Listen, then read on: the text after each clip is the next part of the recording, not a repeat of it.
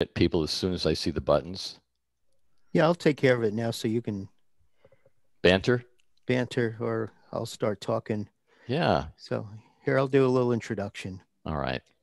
Hello, and welcome to another of my series of conversations. My name is John Cornicello, and I go live every week here. Check the schedule at cornicello.com/conversations for dates and times. Coming up the rest of this month, they've got Lorraine Lobdell, Steve Brazel, Pratik Naik, Harold Davis, and Roman Lawrence. Actually, that it goes into a little bit into January. Um, Before we start today's conversation with David Julian, I want to like the members to put your name and website or social media into the chat window if you'd like. Mhm.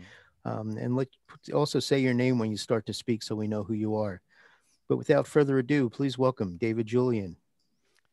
Thank you very much, John. Thanks for inviting me to your wonderful new podcast, videocast. What are you calling Yeah, I don't know this? what I call it. It's fireside chats. Conversations. I really Conver- love it. It's a great platform. Conversations. And who better to start it than you, because you know everybody and everybody knows you and you're a wonderful, awesome guy. Oh, I'm glad to live near you enough to see you from time to time in Seattle. Um, yes, so today there's so much to talk about, and I'm glad to yeah, I see think we faces start with here. you're talking about creativity.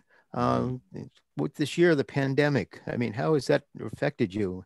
How do you stay creative? And then we'll take it from there. That's a good question. Partly, I think it's just self-generated need to do something with what we have. One of the gifts that the pandemic gave me was that I needed to get, my gym is closed. I depend on it to kind of let loose and relax when I'm not on paddling on the sound. But um, taking morning walks has been incredible. I've never been a person who got out and did that. Kind of a late riser, late to bed guy. But it's been wonderful to get out every day and be inspired by the humor and community that I have here that I've never seen quite as vibrant as now. And I think that's one of the benefits. Using my camera or my phone, even sometimes, just taking photographs just as I walk of the small little things that people are doing to bring community together, Mm-hmm. the things that kids are putting together in their yards, just the oddities, the humor. I saw someone filled their yard with a whole flock of pink flamingos, all of them wearing masks. I mean, why would anyone do anything even remotely as humorous as that before the pandemic? So that's been part of it. But I still did an in-person workshop right when the pandemic was kind of on the upswing in June, and it worked really, really well because we were in the Palouse, which is Eastern Washington, bordering Idaho, and it was just wonderful to go there. We had lots of space to be socially distant, and we had lodging. So I've been doing online workshops, in person, 2 workshops, socially distant, of course, limited group, and working on personal projects. And here's another thing, a lot of processing. I am finally catching up on processing that I have let go for years. And that's been awesome. And yeah. What kind of processing? Photo processing. Yeah, I'm not using any chemicals anymore, so it's all been digital. I'm using mostly Lightroom, Photoshop, and sometimes Capture One. And of course, the Nick products, I really love their plugins. So yeah. It's also been a great time to work with students one-on-one. So I've been doing some mentoring with individuals.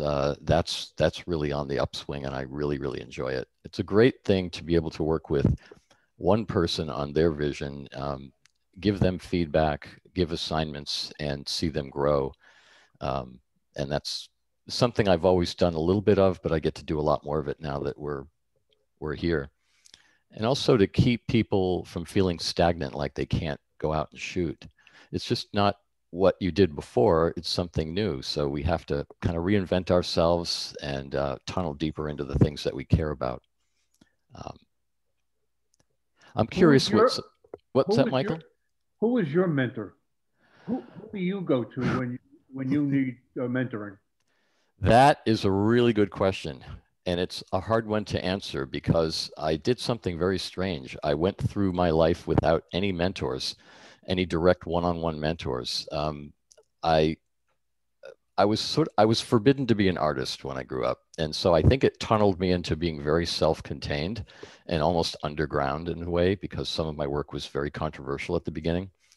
And so I did know some photographers in New York City, and I did work with several of them during my days at the ad agencies. But I went to no one for one-on-one inspiration and support. And that's the truth. What agency did you work for? I worked for several agencies on Madison Avenue. Did you ever see Mad Men? Yeah. That was my world.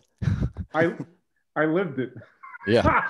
Anyway, I worked at some general agencies, J. Walter Thompson, Daniel and Charles, Y&R, a bunch of those. And then I went to medical advertising for a while as a designer, and also kind of as an early Photoshop guru. So, you know, we worked with very slow computers on very big files and watched a lot of progress bars.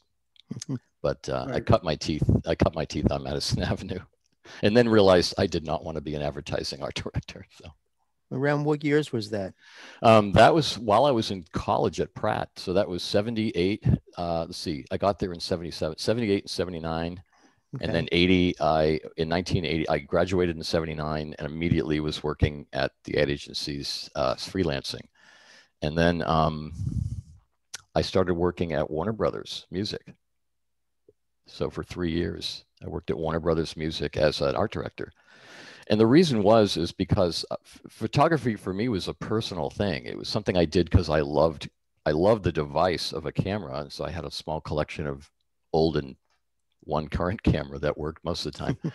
And I loved being out in the world alone. I didn't photograph people, very shy, and didn't feel like putting myself in front of people with a camera for whatever reason. And then I really love typography design. And so for me, I wanted everything in one package. So art direction became a way that I could come up with ideas for clients or for my employers at the time, and then hire the talent necessary to put those ideas together. And just to continue that, after Warner Brothers Music, I went to HBO, which was a Time Warner company. So it was an easy segue uphill.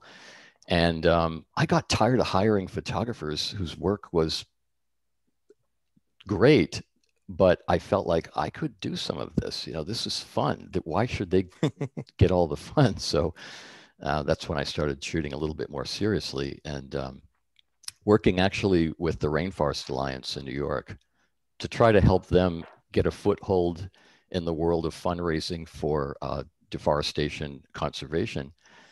And somehow I fell in with them, and they said, can you be on our board? And as you're a photographer and designer, could you make photographs that are examples of deforestation and species loss? And can you give us a website? Well, websites were super primitive at the time. It was like Prodigy and AOL. There was nothing really that was a real website, but they'd heard the word, or they'd heard something like it. I think they said, can you give us a presence? How'd they say it? This was earlier than that. They said, can you give us a wide global presence? Oh, that's an easy thing to do. Let's see, I'll do that on my lunch hour, you know, no problem.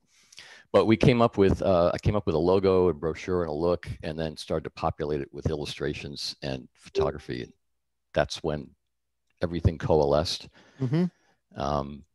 And it became wonderful. I got the chance to travel unpaid on my own dime to several tropical locations to photograph with my little Nikons dangling by my side.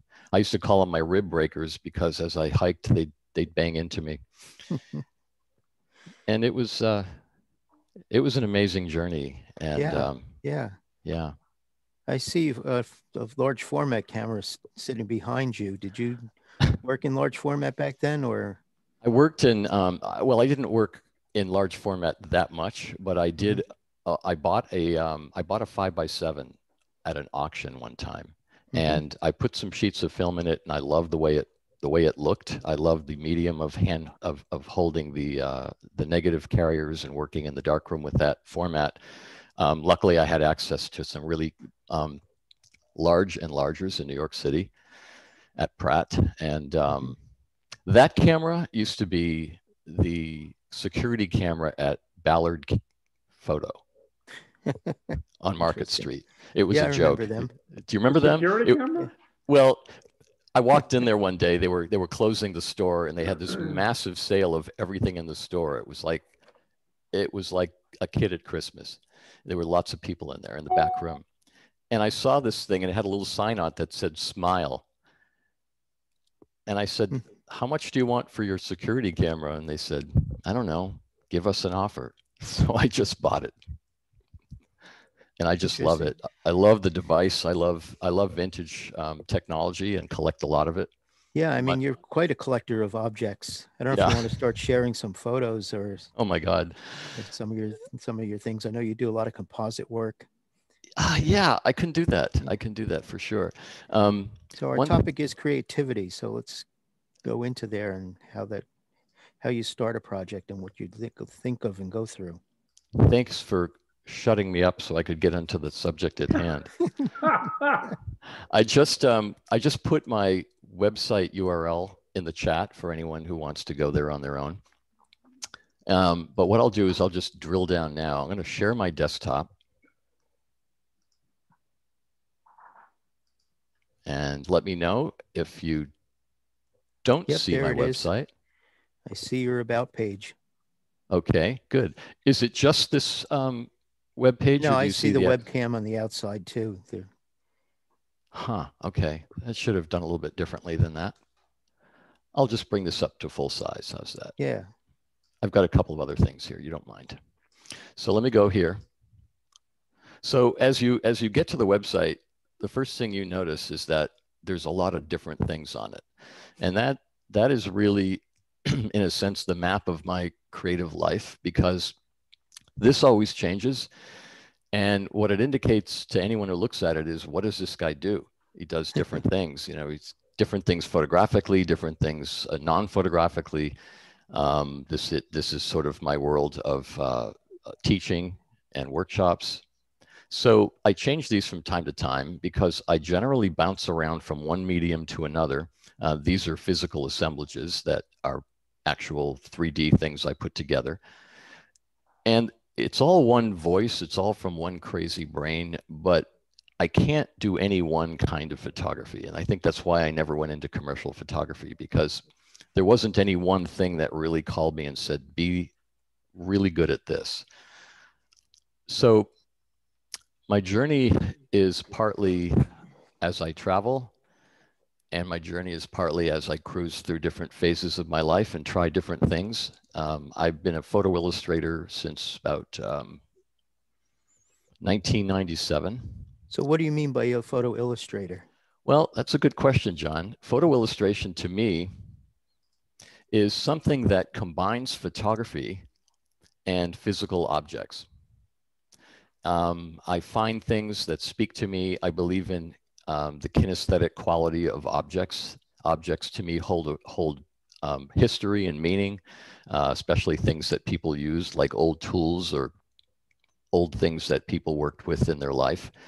So I collect the objects because they attract me, much the same way photographers are drawn to decomposing buildings and things that are locked and abandoned. We love that texture, that richness, and that history.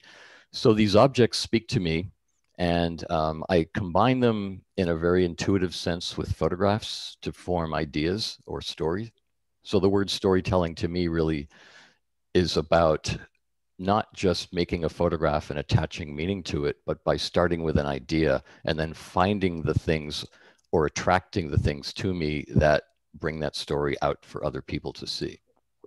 That's kind of the overarching idea. So this is called The Farmer's Daughter. I know a painter in Maine, John Wally, who Eric Leskinen might know. And John's a phenomenal man on a number of levels. But one of the things he does is he paints still lifes that he puts together of objects that speak to him the same way objects speak to me. So we have a kinship there.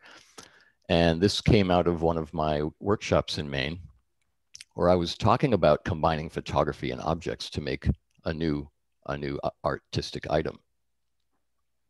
So what we have here is a photograph of a bird's nest. This is a vintage photograph found in a store. And then an object that I found in another store that was some kind of box of unknown origin, maybe about a foot square or less. Every time I go to Maine with a small suitcase, I come back with two. That's one of my problems. So for me, photo illustrations can take a number of levels. For instance, most people have a look, or at least they try to develop a cohesive look, because if you're working in fine art, galleries want a cohesive look, which is one of the reasons why gallerists don't know what to do with me, because everything I do changes from time to time. This is an allegorical story for my best friend who passed away in 2013. But it was about his love and my love for natural history, for skulls, and for anything that's left behind after something dies or has gone through its life cycle. And also just, we lived in Brooklyn together. We saw a lot of things happen in Brooklyn and New York while we lived there. Things happened to us. And so this is sort of a symbolic representation of some of our most bizarre years together.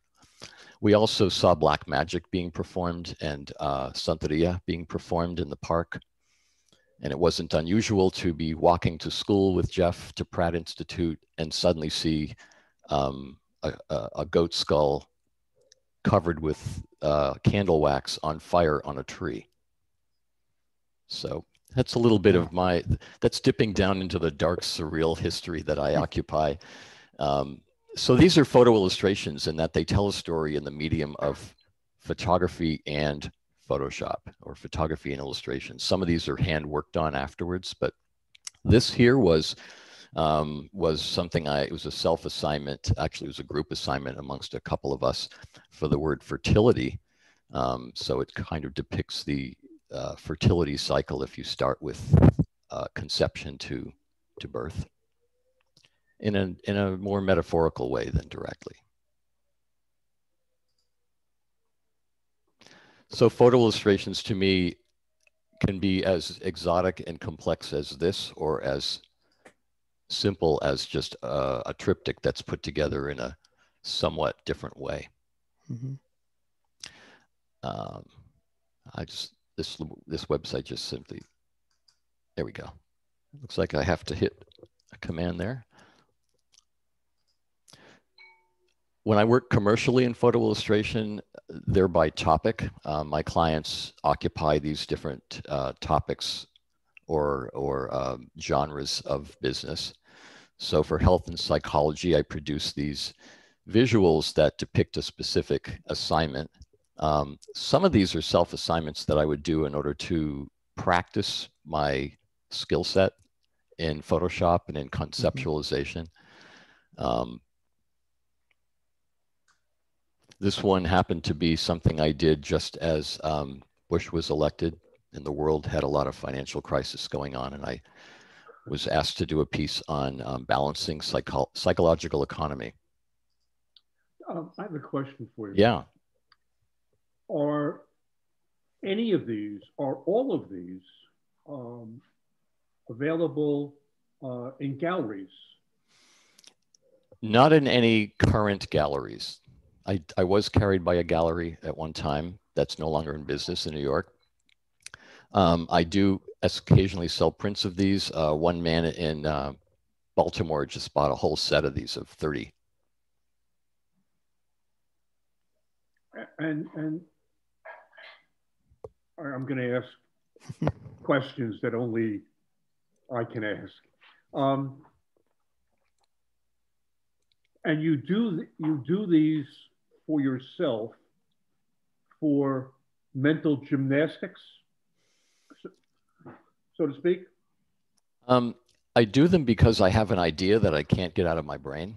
And so I have to realize it in some tangible fashion. It's also a way for me to experiment with techniques. So fear came out of the fact that I discovered a photograph of my mother dancing on stage when she was a child.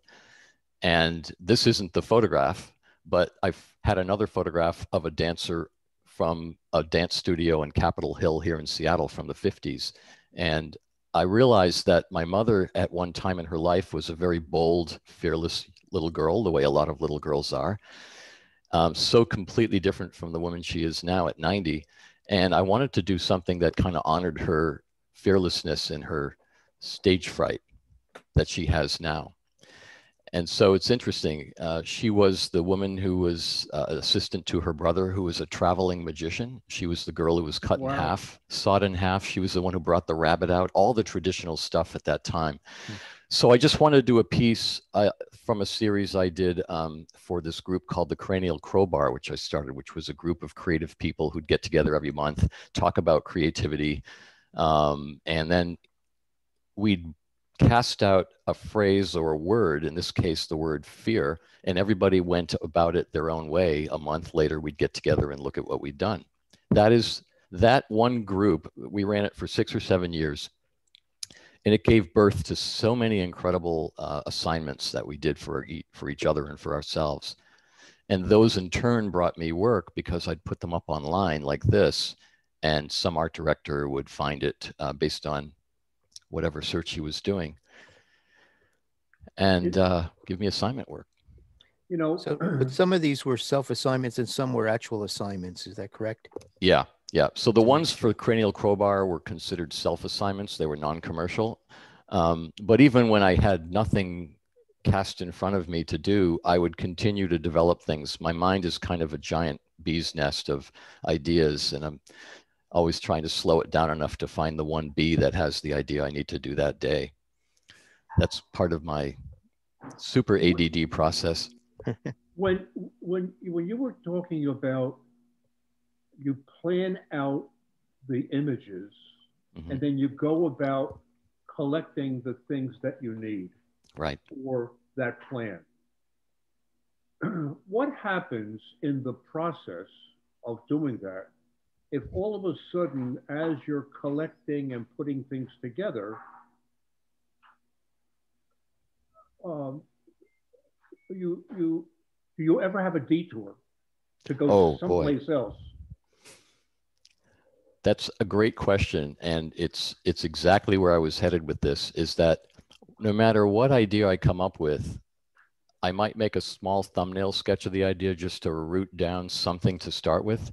Everything always evolves and morphs and metamorphoses during that time, because the human nature, at least my human nature, is as soon as I see something, something else comes to my mind.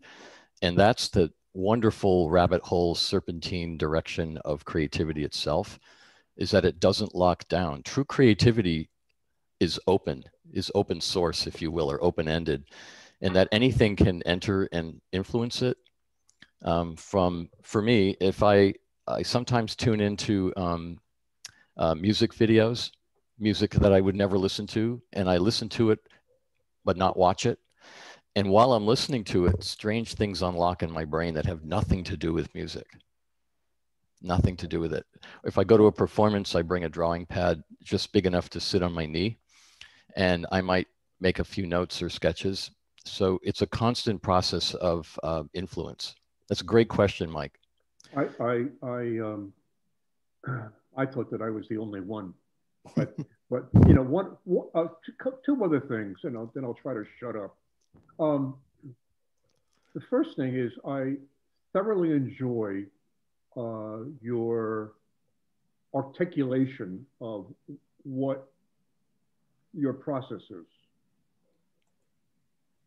However, and I know, no. However, I have a feeling that there's the majority of people watching this have no clue what the meaning is of some of the words that you speak.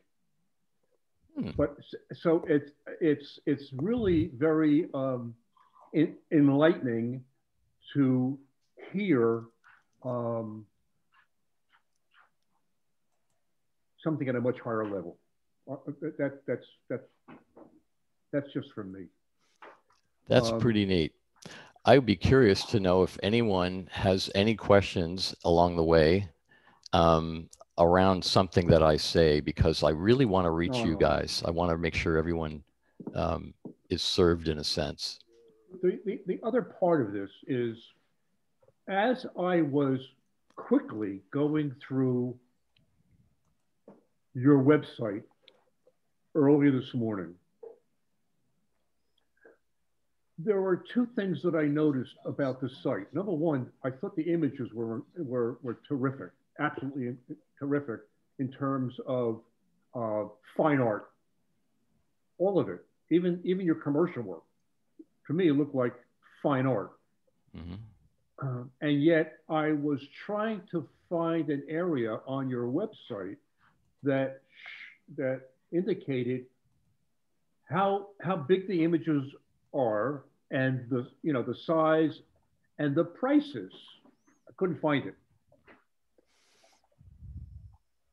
And I found that unusual until I looked at the your typeset and the size of your fonts,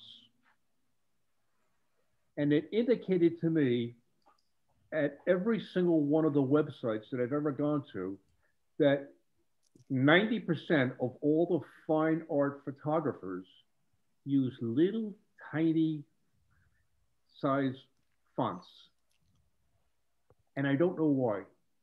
Um, on the page, there are little tiny fonts and a lot of dead space around it.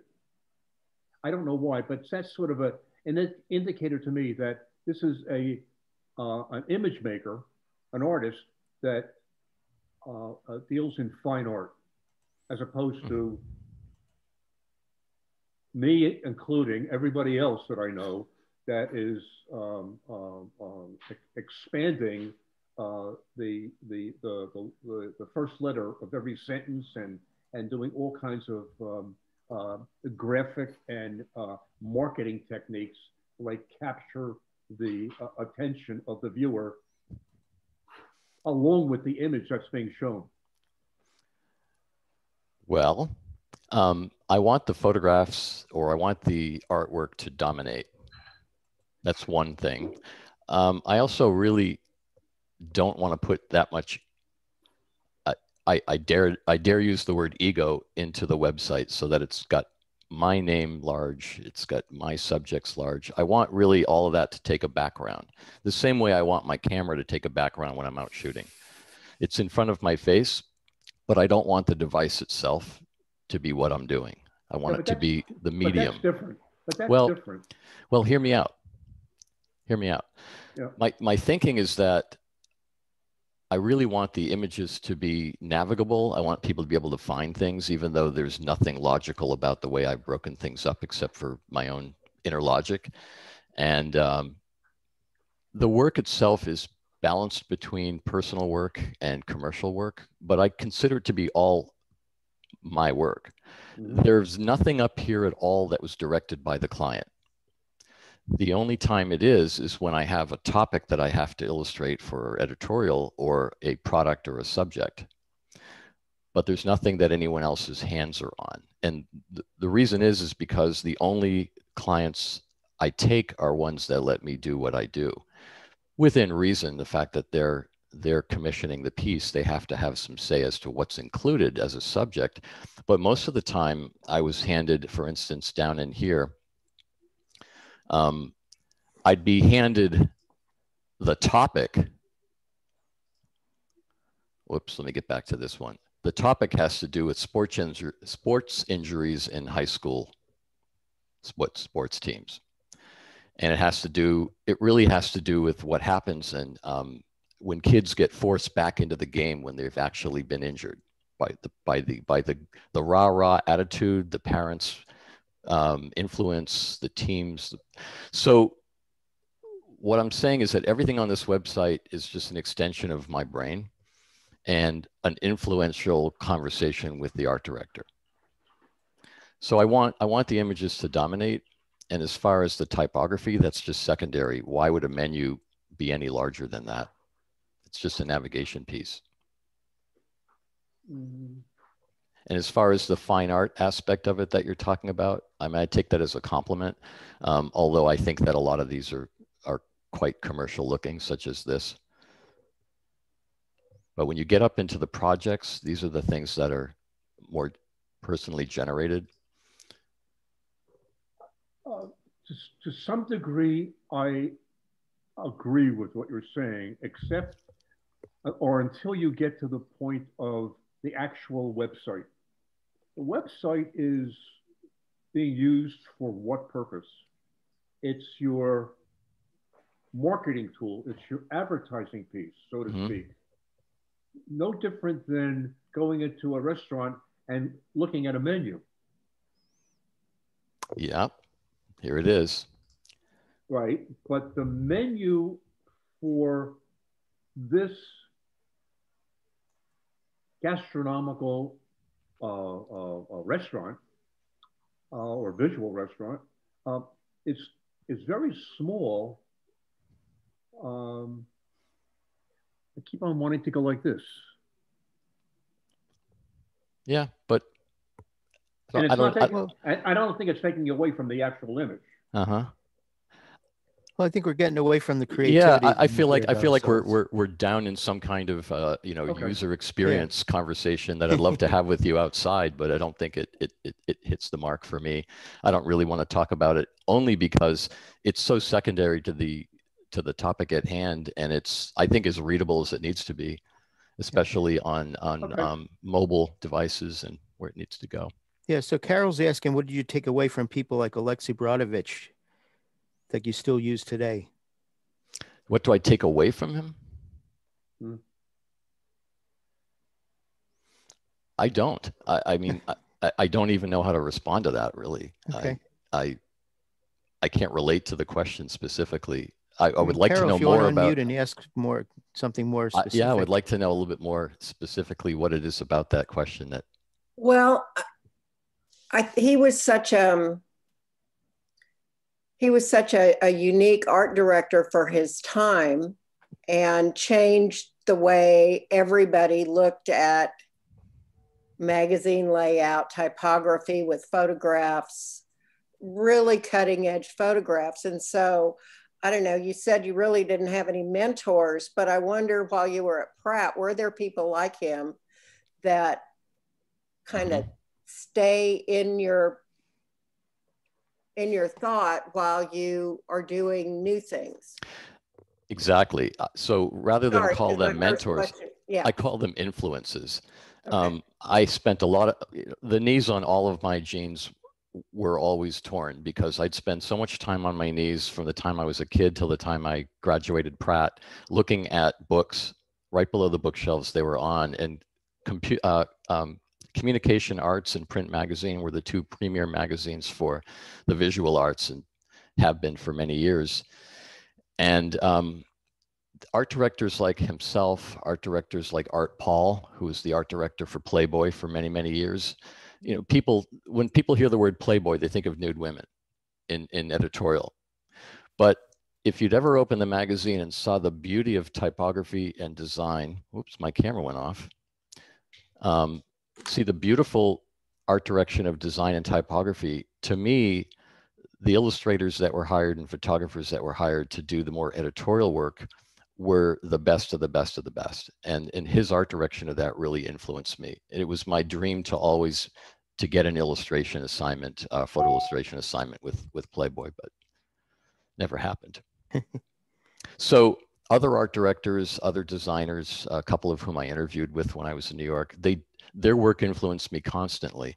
But I think for me, it was never an attachment to any one person. It was just that attention deficit gathering of things that I liked, tearing them out of books and magazines, pinning them up on my bulletin board, and having a whole conglomeration of things like that.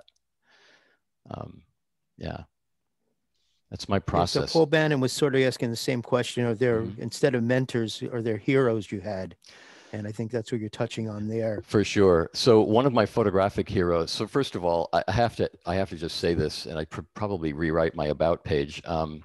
I really got interested in surrealistic art very, very early, very young in life. Probably by the time I was about 7 and on. And painters like Bruegel, Hieronymus Bosch, Dali, Magritte especially. Magritte blew my mind. The simplicity of his work, the flatness of his imagery, and the simplicity of his ideas were so inventive to me that I never forgot it, and neither did the rest of the art world, apparently. Yeah, last year I got to see some of his work in person in Scotland Yes. and some of the museums. It was amazing just to see them. Absolutely. I mean, here's a record cover for a blues musician. I stopped your share for a while, so reshare, please. Oh, okay. Sorry about that. That's okay. Here we go. Let me get back to that. I'm going to hit Safari, and I think, there we go. Now we have a full-size website. So this here, I mean, is that not Rene Magritte? Exactly. So my heroes, you know, it's a great question. My heroes were the Surrealists, really, and photographers as well. Jerry Uelsmann. Anybody know Jerry Uelsmann's work? Of course. Phenomenal thinker and photographer and craftsman. There is no craftsmanship like that in the darkroom. I mean, yes, there are people who can do what Jerry can do, but the way he did it, when he did it, and the thoughts that he put together were so incredibly influential on my. In fact, I never really wanted to. I did traditional illustration with traditional media, but then I shelved it for a while because what I really wanted to do was take photographs and lay them over each other in a way that was creative, the way the Surrealists did with paint.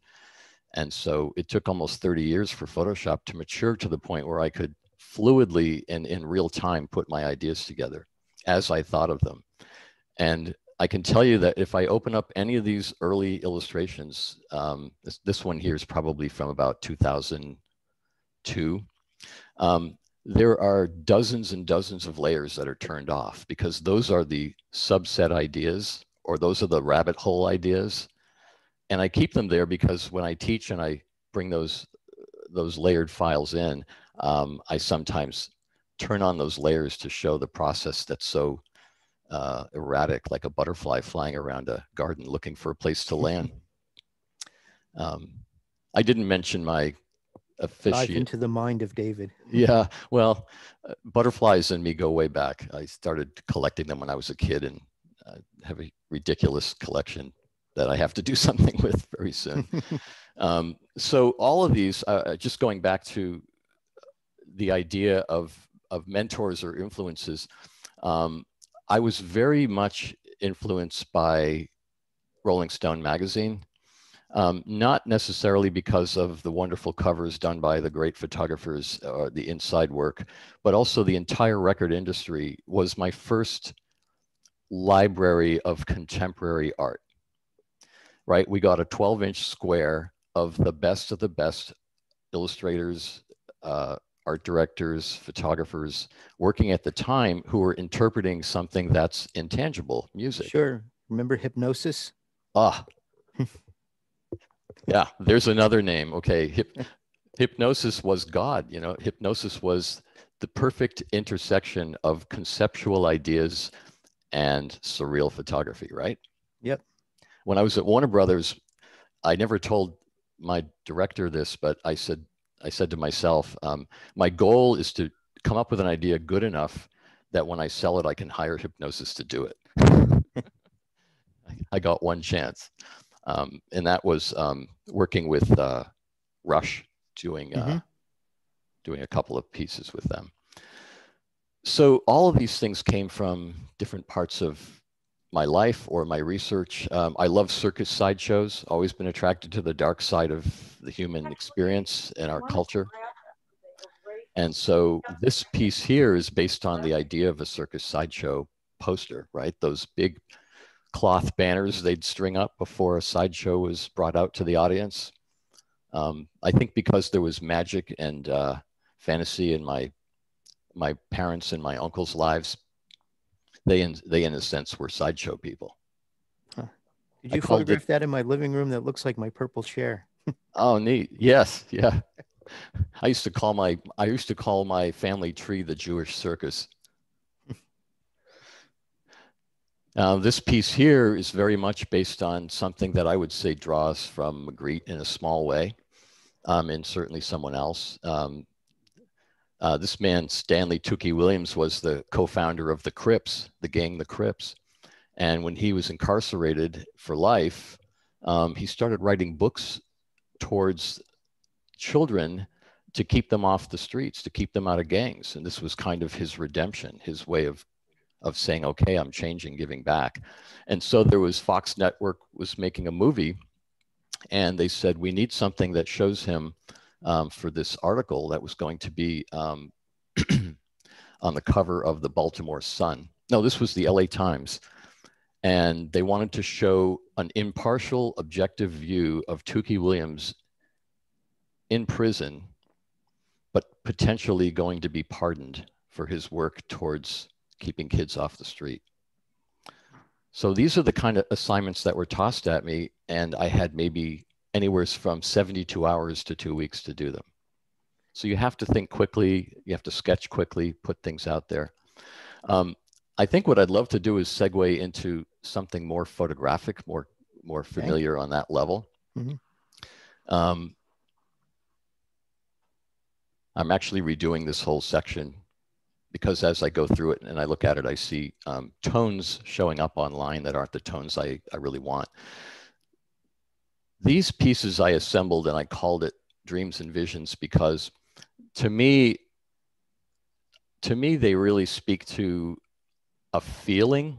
And when I photograph, which is 100% polar opposite from when I illustrate, I'm out there maybe daydreaming as I walk with a camera, but also still coming up with concepts. I sort of pre-visualize something I would like to photograph.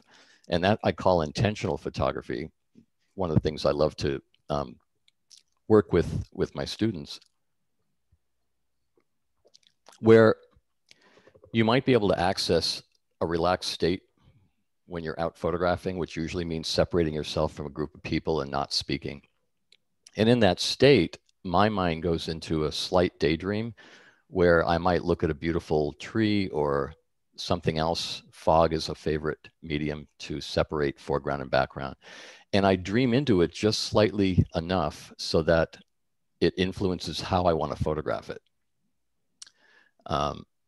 For instance, I was vacationing on Lopez Island up here in the San Juan Islands. It rained the entire time I was there. And I was bicycling around just to sort of get out of the B&B that I was staying in. And I came across an orchard and I was instantly reminded of a daydream that I'd had, or maybe it was a night dream, I don't even know, of a hand coming up through the ground with birds circling the hand. And when I saw this particular tree, pardon me, it really looked like a hand coming out of the ground. And I saw blackbirds in the tree and they were socializing. They were flying around, then they were landing, then they were noisily flying around. And I grabbed my camera and made a couple of snapshots and then raced back, got my tripod set up in the rain with a bag over the camera and made a series of photographs of the birds alighting and flying around the tree. And because I was on a tripod, all of these photographs had the same still subject, but the birds were changing. I put that all into Photoshop in layers and then layered out, or I should say layered in the birds that I liked and masked out the ones I didn't until I got something close to what my vision was, but without it becoming a shape necessarily in the sky, but just sort of a randomness. And then I toned it based on some work I was doing with another photographer at the time, Phil Borges, who uses a warm tone mask and a cool tone background. And that's kind of how these things evolve. Yeah, so, Paul is asking, did you ever see this tree before the daydream, or did no, you come back to it? I'd had the daydream many years earlier. Hmm. And for many times. It's a symbolic dream. I'm sure that if I went to a therapist, they'd be able to help me unravel it, but I may not want to know exactly what that means. There's a lot of, hey, I'm a Scorpio. There's a lot of dark surrealism in my brain, you know, and I look for ways to pull it out. So what I wrote here is this: dreams and visions. As I attempt to sleep, there's a brief, indescribable moment where my consciousness teeters on a narrow step between here and the infinite. The slightest movement, sound, or shifting light can yank me back into wakefulness. I must then begin again, counting backwards from 100 to 41, or 141. Equally ephemeral is the calm velvet whisper of actual sleep, where I float through landscapes of light and form that blends into a surreal, edgeless space. Focus then softens and colors fade into a palette of barely tinted grays. I often see birds in my drifting state, either flying alone or in slow motion waves of murmuration. In my dreams, trees are hands, birds are spirits, and shifting fog veils an unrelenting sun. So by writing that many years after I started this feeling of images, I wouldn't call it a series, I'd call it kind of just a feeling. I actually was articulating the seeds of the ideas that I feel bring these into a cohesive space for me. Does that make any sense whatsoever? Yes. And people in the audience, you're welcome to unmute and join in if you have questions or comments or answers. Yeah, please do. Shut me up.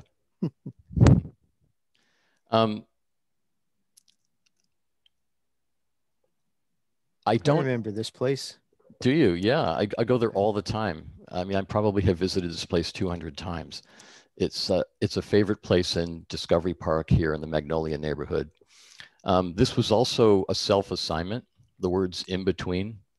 So think about this. If you're looking for a creative jolt here in the pandemic, give yourself a phrase, grab it off a book cover, a poem, the news, give yourself a phrase that's open-ended, that doesn't have a visual attachment to it, like a cat. And go out and try to depict that concept, whatever those words mean to you. Try to depict it at least 3 different ways, meaning in 3 different photographs or collages or whatever it is you do.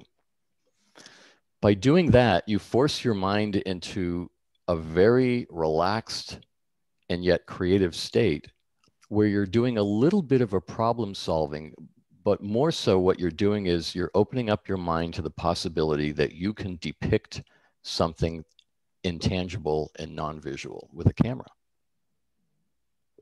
And even if you're a portrait photographer, an architectural photographer, a landscape photographer, no matter what kind of photography or artwork you do, an exercise like that is just a way of kind of flicking the brain, or what I call crowbarring the ideas out, giving yourself a way of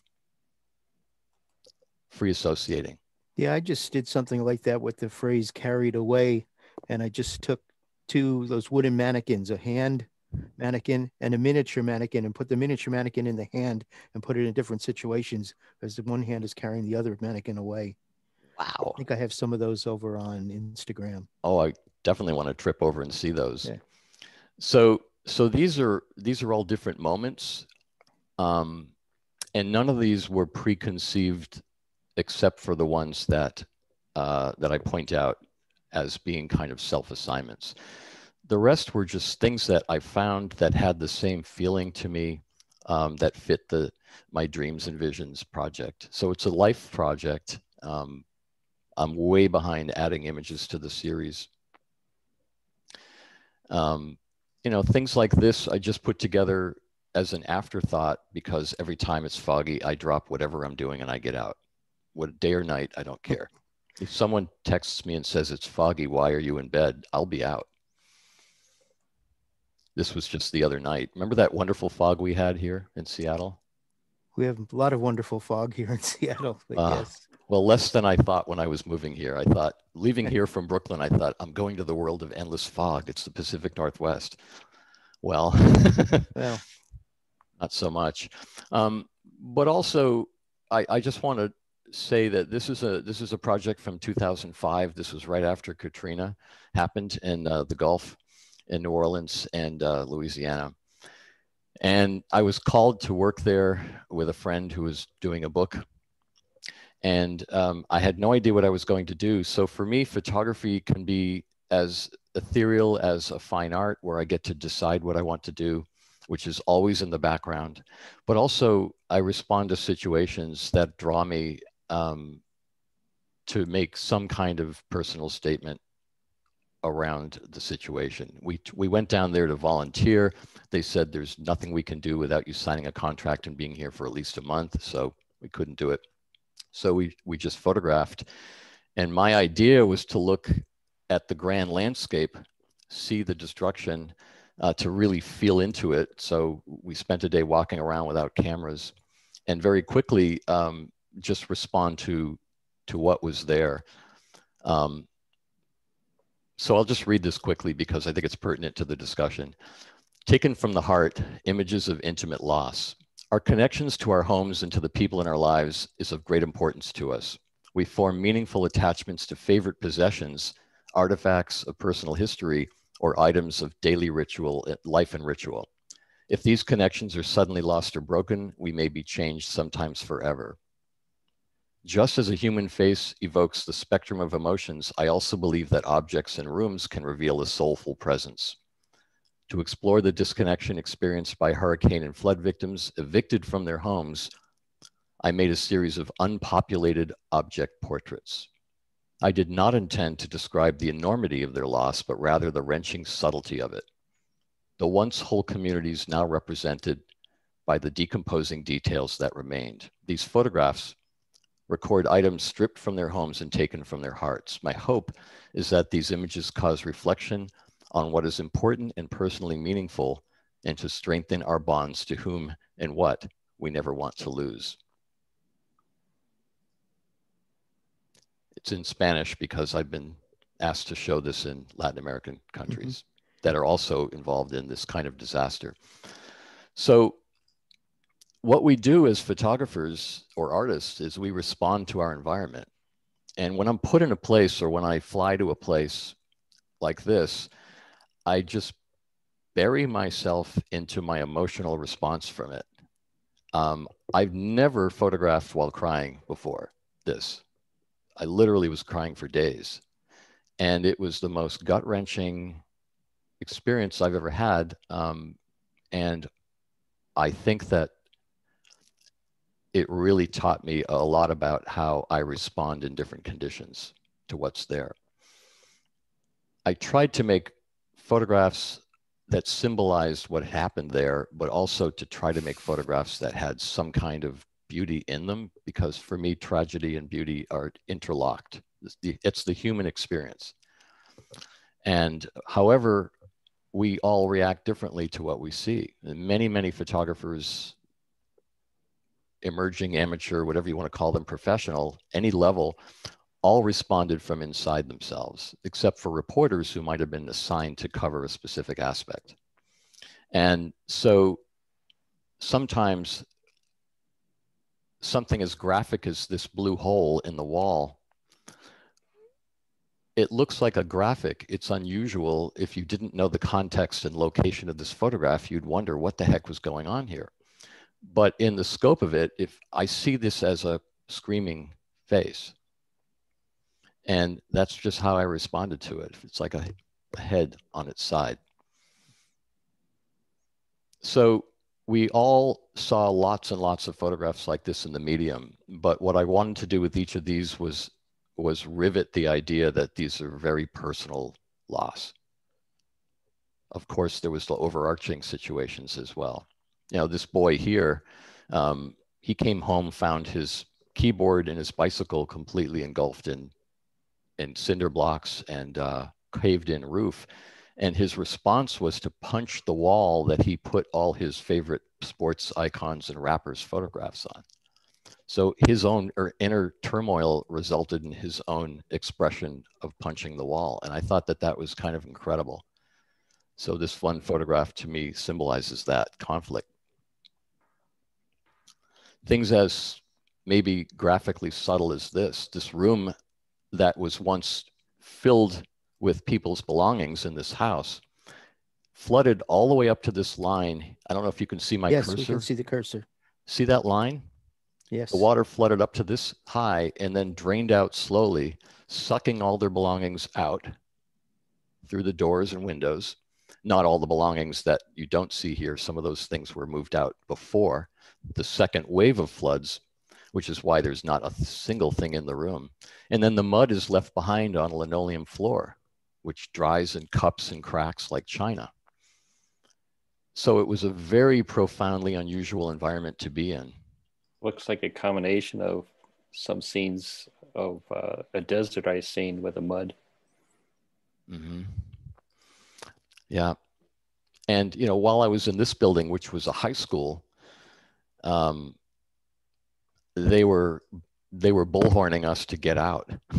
Get out, we're going to bulldoze this building. I didn't want them to touch this scenario. This was incredible, an incredible wealth of information that needed to be photographed and cataloged and then given to the media, as well as to traveled around the world in a gallery exhibit with a lot of other photographers. So you're just walking around handheld without a whole lot of so powerful. All of these were shot with a Pentax 6x7 on Fujichrome Provia 220 roll film on a strong tripod. And there are a couple of these photographs where there's a small puddle of my own making as I was literally coating the back of my camera with tears. It was a very, very subtle and wrenching situation. This photograph really riveted me when I saw it. It looks exactly like my mother did at that age. So it was very haunting to see this. She's of course still around, but it was very bizarre. So I do tend to have somewhat of a dark sensibility. I'm attracted to things that are not always very pleasant and happy. Although when I shoot landscapes, I'm just as likely to shoot a gorgeous sunset as the next person. But I think that when I really look at my id, you know, what's inside me, there's a more profound curiosity about the things that are more emotionally dense. So those are often my personal subjects. That's a beautiful project, David. Thank you very much, Jerry. Yeah, we recently had quite a fire here in Southern Oregon. And so many of those images remind me of the images I've seen here. And we actually had, I don't recall what they're called, but they had people in hazmat suits that would go in and try to, you know, bring out those kinds of objects to the people before they went in and destroyed the area. And I thought that was such a wonderful thing. And this, this reminds me of it. Thanks for letting me know about that effort. At Katrina, no one expected this to happen to the level it did. I found people's personal objects almost as far as a mile from their original location. And I was able to trace some of these objects based on things that were found with them and written. And it was really a psychological kick in the head to understand the power of what happened just based on objects themselves. And partly I put up a large gallery of over 200 images with people's objects so that people could find them again. And that got circulated to groups online at the time. Oh, that's a beautiful effort. Well, thanks. The sad thing about this is some of this looks like your trips to Cuba or my trips to Cuba. Yeah, you know, there's the situation they're in there. It does. Whoops, that's not what I meant to hit. I think what you might be referring to is just the decomposition of personal space, and also the knowledge that as we've all seen many photographs of Cuba, and we're all familiar with these textures, this kind of scaling decomposition, the other story, and I don't want to make this whole online thing about darkness, but here we are, and darkness is also beauty and reveals it later. When it rains really hard in Cuba, when they get tropical storms and hurricanes, buildings fall apart. And they fall apart without notice. John knows this. And anything can happen when that happens. So it's kind of incredible.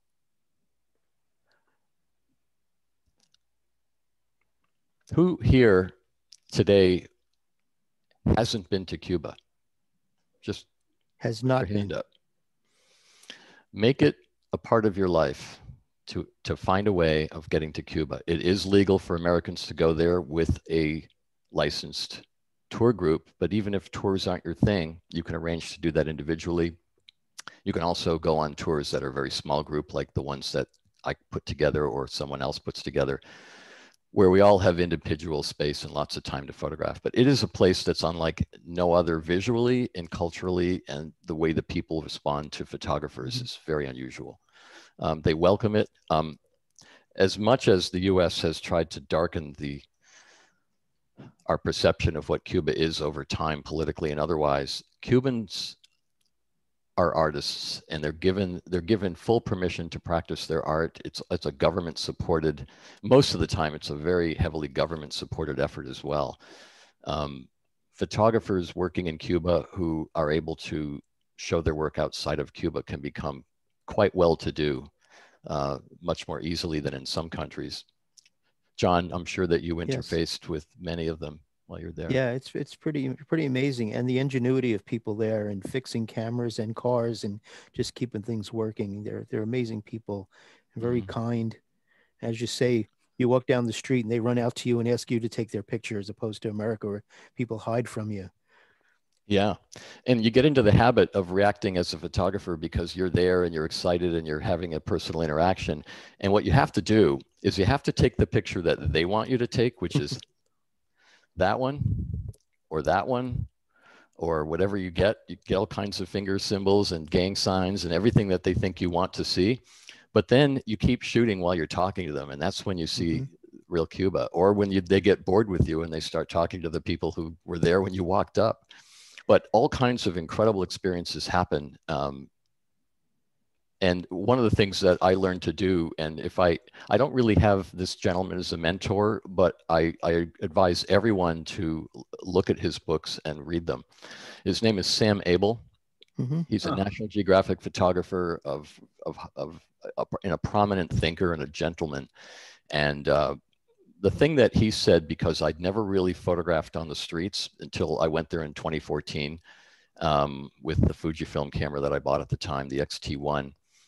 And we were walking along on a project with several other photographers called Footsteps, Cuban Footsteps, going where Walker Evans had gone and photographing contemporary Cuba in those locations. And he said, design your photographs from the background forward. Meaning, think about what the background is, create the layers of your image from the background forward. I think I'd always done that in my brain, but I'd never really put it to words. And once it was put to words, it made so much sense. It had to do with information and designing the frame. Yeah, so the pandemic's probably put a little bit of a crush on your travels. Do you have things coming up, or are you still planning for 2021 or 22? I am. Yeah, I plan on returning to the places that I wanted to go in 2020. Cuba is one of them for sure. I've been in touch with people all the time there to find out, what's the political temperature there, what's the economic temperature there. They are really hurting without tourism, as is most of the big cities in the world that have tourism as a partial or main economy. But it's one of the places that I've been to, 7 times now in a row. And I can't stop. It's partially the people who I've met there, and it's partially the place itself and the vibe. I expect it'll be a very different place when I next go there. A long spell without a strong economic, I think my camera went off. I'll try to fix that for you. A long spell without the economy of tourism has really hurt Cuba. So we'll see what it's like to go back there again. I think it'll be a photographic mission with a financial component as well. This photograph I took because I'm in love with industrial chaos, for one thing, as a subject and as a look. I also love, as I think I said before, vintage technology. And this is the photograph I use when my students, we have a little Zoom session or a Skype session before the trip where we all kind of get together and talk about what's coming up. And this is the photograph I show when they ask me whether they should bring a surge protector. And I say, well, I was asking if the wires are live. I say that's up to you. Yeah, they were live, but they aren't there anymore. I went back and this place is all cleaned up. It's really depressing. Yeah, if you see over on the side there's some newer electrical panels. Yep. And, this is the new Havana. This is all gone now. But these things date back to the 30s. It's kind of and they have incredible. a mixture of both 110 and 220. So you got to really be careful. If you plug a surge suppressor into a 220, it's a 110, they go poof. And they have every voltage in between. Yes. Yeah. It's pretty amazing. So, yeah, John. Yeah. So Carol had a question a little back about your the warm tone mask and the cool tone background of that tree. Mm-hmm. And if you could say a little bit more about that. Certainly. Let me go back to that. Oh, well, I can't click it. It almost has the feeling of a Holga. Well, that was intentional. Okay. I was using a Holga at the time, and I loved the Holga camera. I didn't have one on that trip, and I probably would have pulled it out because I can use those in the rain and not care about them. But that is toned. That's toned using a mask in Photoshop. So I actually make a mask, and I tint the masked portion in one direction towards warm, and I tint the reverse of that towards cool. And I learned or was attracted to that technique by seeing the work of Phil Borges, who did a wonderful book called Tibetan Portrait. Right around the time I moved to Seattle, I met him. I looked him up in the white pages, remember that? And I had seen one of his pieces hanging at the Benham Gallery down on First Avenue. First Ave, yep. Right? And I said, oh my God, this work is beautiful. And I need to meet the man who made it. And I looked him up, and we talked, and he told me about the Tibetan Portrait Project. And I said, is there any way we can meet? And he said, yeah, I'm actually, maybe you can tell me, what do you do for a living? I said, I'm currently a graphic designer. And he said, oh, I need someone to do a poster for this book. And I said, great, let's do a trade. I'd love one of your photographs. So he gave me a triptych of photographs from that book. And in looking at that day after day, I just fell in love with the aesthetic of the warm and cool, split toning. But this kind of split toning you don't do with sliders, you do it more with masks, and then you apply the tinting. I hope that comes close to responding to that inquiry. So what are some of the other places you want to travel again to? I want to do a trip to Prague. Mm-hmm. I did a little self-motivated trip to Prague in 2019, and I loved it very much, but I didn't want to focus on the tourist sites that are most prominent. I went outside and went to a number of different areas. So Prague, I want to go back to Portugal and do a workshop there. I'm very much organizing something in Sri Lanka and in Vietnam. So India was phenomenal. Carol, remember India? You're muted, Carol. Okay. I sprung that on her, sorry. Do you remember the hotel that we stayed at in Bundi? I believe I do. There was a felted rug in the breakfast room there. And I haven't been able to find them. They don't make them in India anymore, but they do make them in Kazakhstan and Uzbekistan. And so that's the next place on my list. So I loved organized chaos. And this is disorganized chaos, but what it's organized is it's a box. It's like an assemblage, right? It's like its own incredible assemblage. Imagine how much time it took for all of that to accumulate to the point where it's bending the shelves and discoloring the wood. And I don't know, I think most people would pass that and go gross. At least everyone in my family would. But to me, I just light up when I see that. It even has that feel of the Cuban entryway, that. Look at the Mac 2SI in the corner there. The what? Macintosh. Oh, 2SI. Yeah. I'm not sure that is, but whatever. I thought it was a television, but no. Look at the discs that you put in the front. just underneath the edge. Yeah, Yeah, it is a with the computer. I don't know what it is, but With the anyway. speakers on the side. I forgot about that one. So this is the best bike shop ever. But yeah, that trip really blew my mind as well. And I found Indy to be a lot, very similar to Cuba in the way we were treated and the effusiveness of the people, their patience with photographers, their generosity. I mean, we traveled at a fairly high level in terms of our comfort zone and our access. But I really want to go back. So Varanasi is a place that was a side trip on that trip, and Varanasi is a place I'm definitely going to be taking people as soon as the pandemic is over. It is an amazing place. This is Varanasi. This is way, way out. This is, remember we went to this place? This is way, way out. It took us about, oh God, I don't know, 6 hours in a bus or more. But it was a carnival and livestock trading fair, way the hell out in the middle of nowhere. And it was just incredible. I'm really learning to react to moments, and I set my camera to high shutter speed of 750th, and I got down low, right even with this trampoline, and I watched this kid tumble, and I just kept snapping, not knowing what my camera would capture. And later when I found this, I love the way his feet are tangentially right on the edge of that Ferris wheel. It looks like he's walking up the side of it. Oh, show him the one of the motorcycle, though. That's my favorite photo of all time. Look at the shadows at the top of everybody who's watching. I just love the photo. Thank you. I think it's my favorite picture of the trip.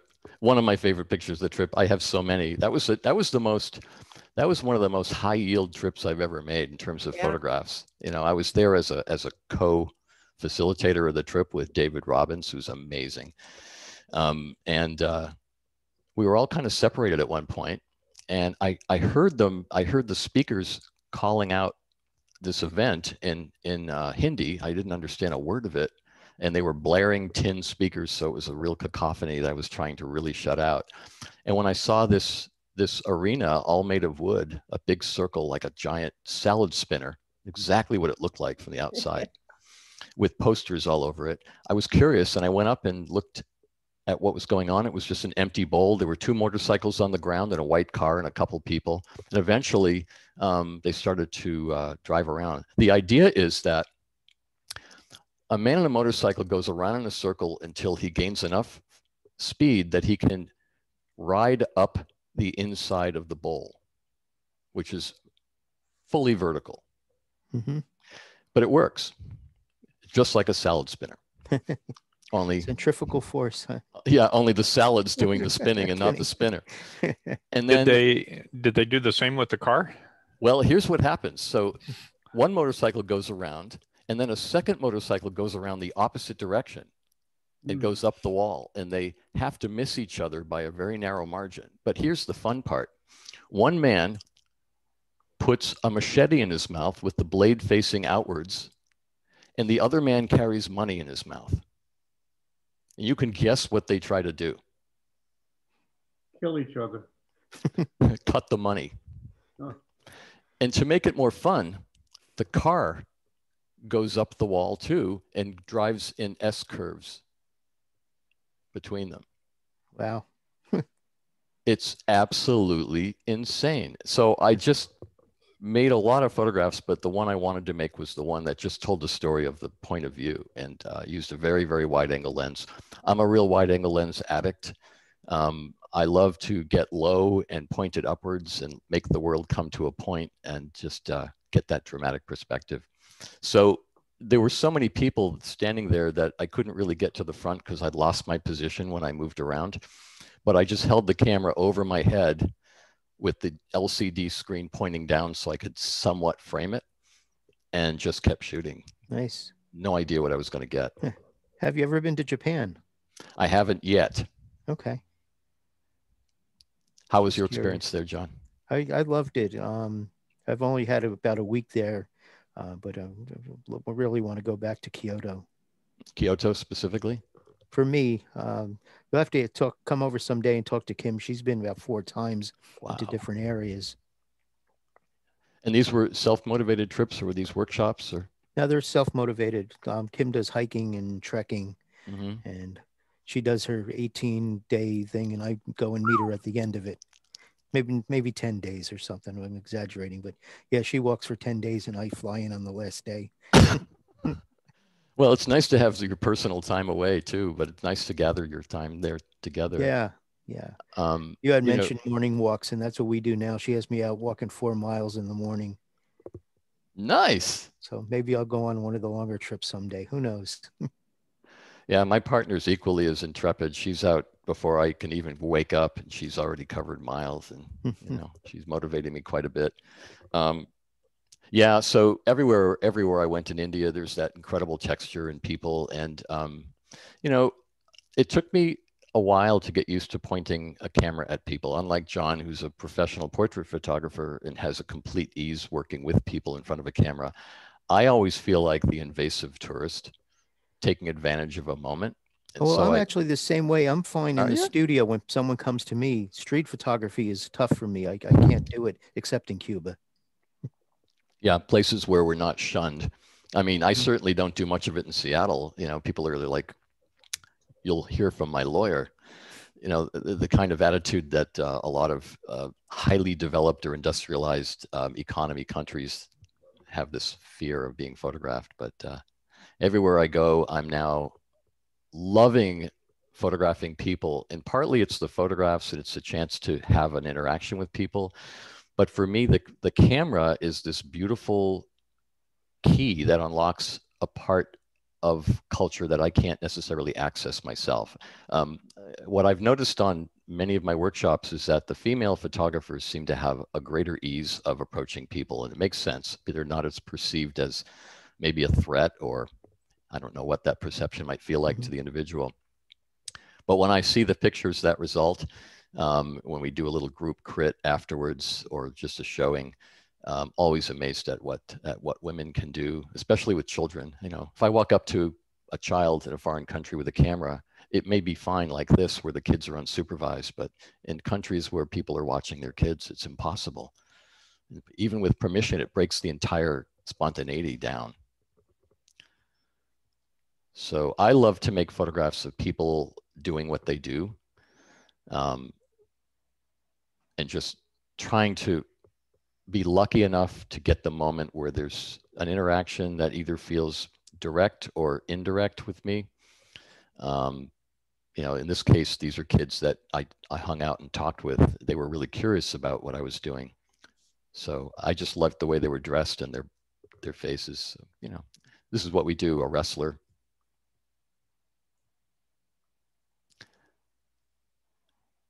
People selling items. I went out there at night a lot with a small flash and a little softbox attached to it. A little Godox dedicated flash that I can use by radio onto the camera. So really bright, strong, almost like Ouija. Remember the photographer Ouija who did all the kind of blasting the crime light? Scenes. Yeah, the crime scenes. But the color was just phenomenal. And all the objects surrounding these people seemed to bring to life a whole strange surreality to itself. Well, I don't know how much longer you want to go. We can keep going for a while. I don't know if people want to ask some questions. It could be about the trips. It could be about creativity. Sure. I mean, let's open the floor to people. Yeah, let's do that. I think that the only other thing I wanted to say, oops, I'm having a little trouble with my bandwidth here.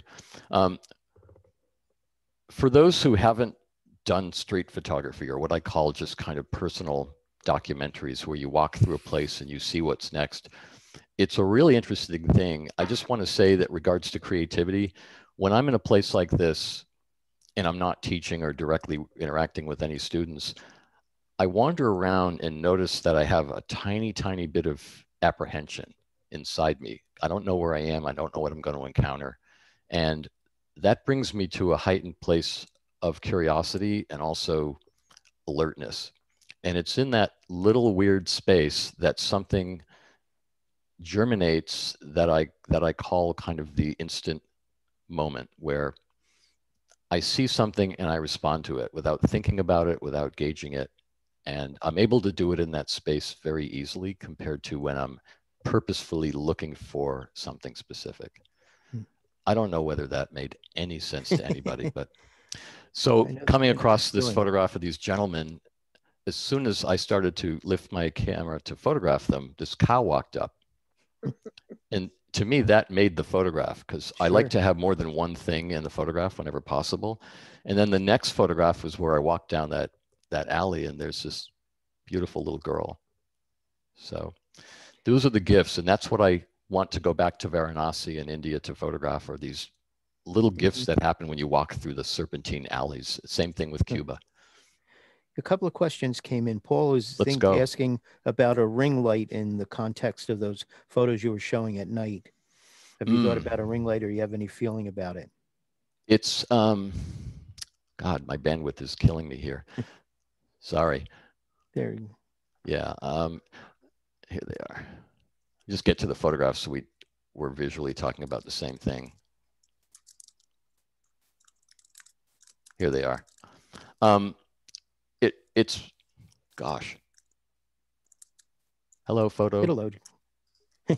Yeah, it's a bandwidth thing. It's recording as well. Okay. What it is, it's a little tiny softbox, if you will, that clamps onto the flash. The flash points up. You set it up like a little spring. It's one of those little. It's a disc, like a light modifier disc, but it's two of them webbed together by a piece of nylon. So it's a back and it's a foreground, and the light goes up in between. This is all silver, and then the one in the front is kind of a translucent material. I don't have it here, unfortunately. Yeah, that's to grab. Yeah, but I was asking, a ring flash is different around the lens. Yeah, I don't think it works as nicely. I mean, here you got the shadows, and it gives some depth and dimension to it. A ring light, I think, is too flat. Yeah, I'm holding it up here, kind of a 3/4. And luckily, I'm using a mirrorless camera that's very light, so I can really work the camera while I'm holding this. I don't have anyone to do it with. The funny thing is that the first time I used it, I was in a crowd, and immediately there were 20 people who wanted to be photographed. Is this India? Careful what you wish for. I also found myself up on all these different social media sites because people wanted to be photographed with this guy, this strange, not very tall white guy. It was this in India? Yeah. Yeah, I've heard that if you pull out a camera, all of a sudden you draw a big crowd. But everyone has a camera, but suddenly people were grabbing me and taking selfies of themselves with me. It was strange. Yeah, Eric is asking about Burning Man. He's never. Oh, he has been to Burning Man several times, and the creativity helps with his photography. What's your experience? I know I haven't been to Burning Man since 2006, but you've been more recently. Yes, I went for 3 years from 2015, 2016, 2017. They're right here. And Burning Man is this incredible creativity event, I guess I would call it, kind of a social culture and creativity event. And when you're there, you're a kid in a giant gift store at Christmas time. It keeps delivering more and more incredible moments and visuals than you can possibly take in. How many people here with a show of hands have been to Burning Man? Couple. Okay. So you know what I mean? It's a never-ending onslaught, a cornucopia of visuals and opportunities. So I guess my question also is, since people are there creating their art and you're there photographing or documenting, where's the boundaries, or how do you kind of take their creativity and make it your own creativity with your photography? Well, there actually are some legalities around working with artists there. You have to get permission if you're going to put anything that you photograph at Burning Man on any online or paper source. It's not always done, but before anything's going to go on my website, I'm going to meet the people who made the art, or at least contact them and get permission. And the reason is that Burning Man happens in a private space that's on public land. And so they consider that anything that happens once you enter Burning Man into that giant space is private property. And you're photographing intellectual property, if you will.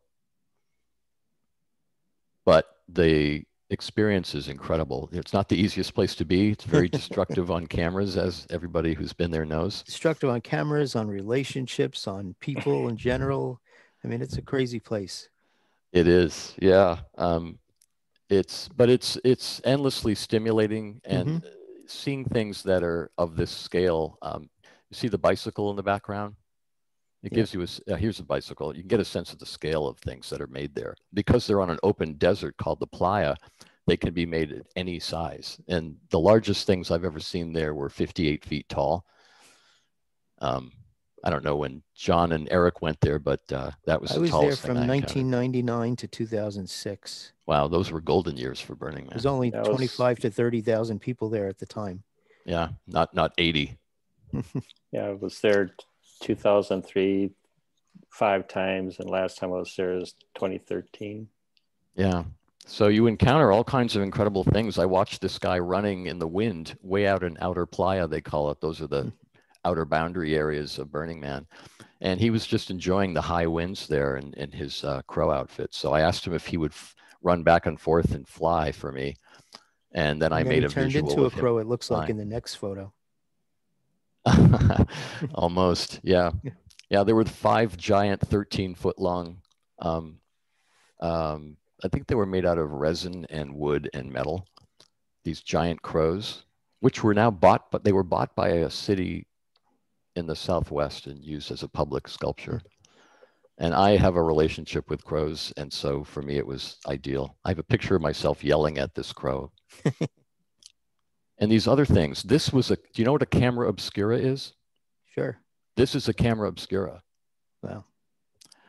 See this eye here? Oh yeah. It's an aperture. And light goes through that aperture. That's basically the whole scene in front of it. It gets projected on the back of the inside of the head. You can enter one of the ears and go in, and it's all painted white. And you see everything that's happening in the desert projected on that skull, only instead of being upside down, it's been corrected by a prism behind the aperture. Absolutely insane. And the fingers articulate. Pretty amazing. Yeah, there it is. Wow. A couple of people on it. So you never know what you're going to find. These are robotic mushrooms that respond to your speaking and your closeness. They're all highly engineered. So you have people who are high-end technical developers working with sculptural artists to develop completely new forms of expression.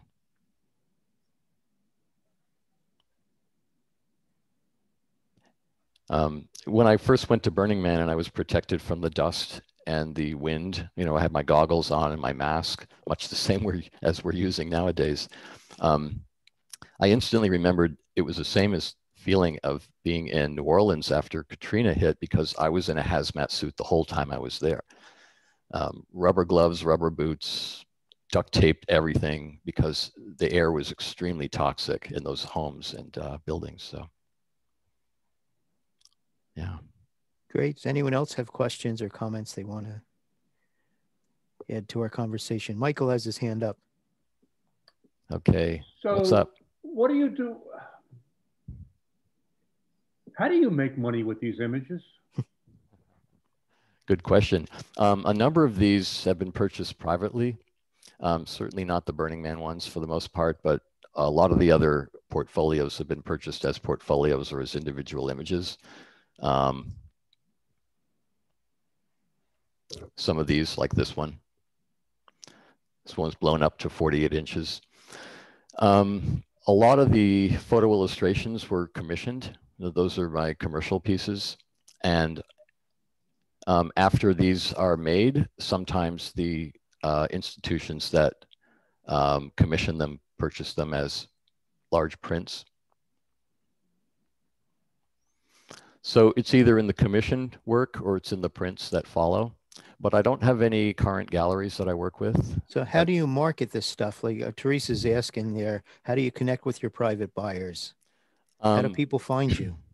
They find me online through keywording, through other websites like Fine Art America and some of the ones that I used to be on. I'm not on any right now. I'm kind of remodeling the whole idea of how I want to sell these and how I want to be seen.